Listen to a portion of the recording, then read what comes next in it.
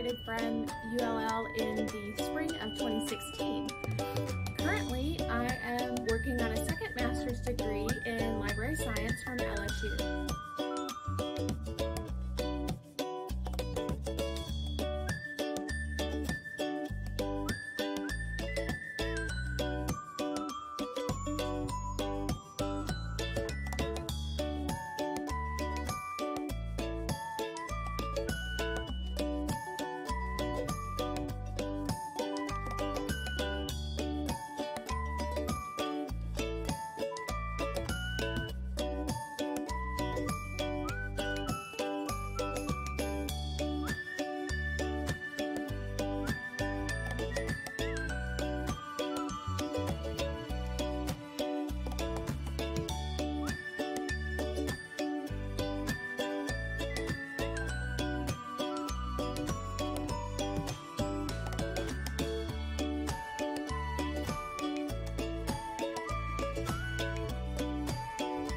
Graduating from UL in 2016, I moved back to Northwest Arkansas,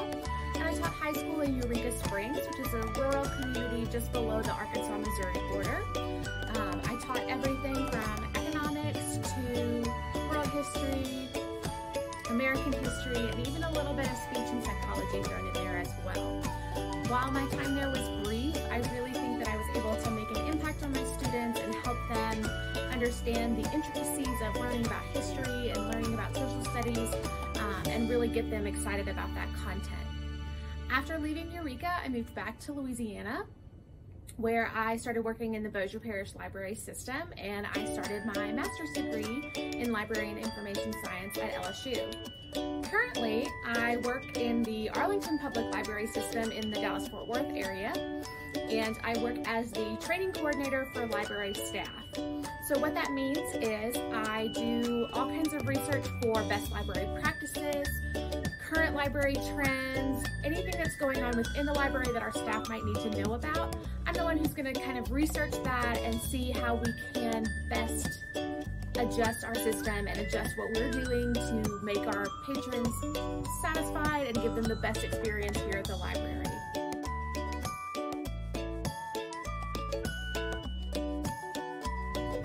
I also serve as kind of an ambassador for our staff, so not only do I go to admin and kind of tell them things that staff are saying, things that kind of some feedback on how we can make their jobs easier, I also try to advocate for giving them little shout outs for how awesome they're doing and how hard they're working, especially during COVID. It was very insane. So you might see me putting together our joyful jars, which is just a little kind of thank you to our staff for keeping a positive attitude, for going above and beyond for your coworkers, all kinds of different reasons that staff can get nominated for the joyful jar. I also serve as kind of a staff advocate, so you might see me going to our administrators and telling them how great they're doing, some feedback on programs that we're trying,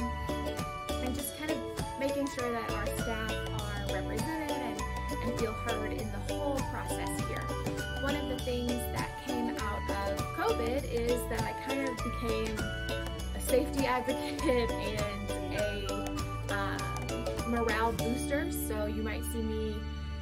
doing research on the latest information about COVID and how to keep ourselves and patrons safe, or you might see me putting together one of our joyful jars, which was an initiative that I started here to just kind of recognize our staff for being amazing and keeping everything going and just making sure that our patrons still have access to our materials and to our resources.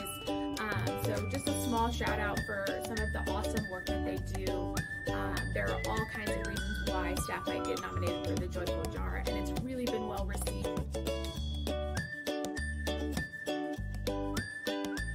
Finally, I'm part of a diversity initiative here at the library where we are seeking to enhance our collection with diverse materials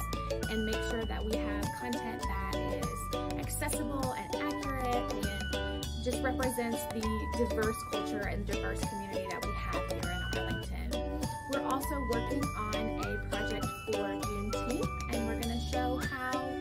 Arlington has celebrated Juneteenth throughout the years and how it's kind of expanded to become a national and even global celebration. So my role in that was to do a lot of research and a lot of writing to kind of show how Arlington has celebrated Juneteenth and how Juneteenth has spread. We were hoping to have a series of history harvests to get some materials into the library so that we can digitize them and post them to our website. Unfortunately, COVID had different plans, so we kind of had to do a virtual history harvest, but we are looking to put that stuff on our website very, very soon, and it'll be really exciting when that finally happens. One of the things that I want people in the history department to know is that just because you're not doing a quote-unquote traditional history job, so you're not becoming a professor, you're not becoming a history teacher, you can still use those skills. I use my skills that I learned in the history department every single day, and I'm always proud to call myself a historian, and it definitely will prepare you for whatever field you might find yourself in. So just learn how to market those skills, and you will find something that you are passionate about and that you love.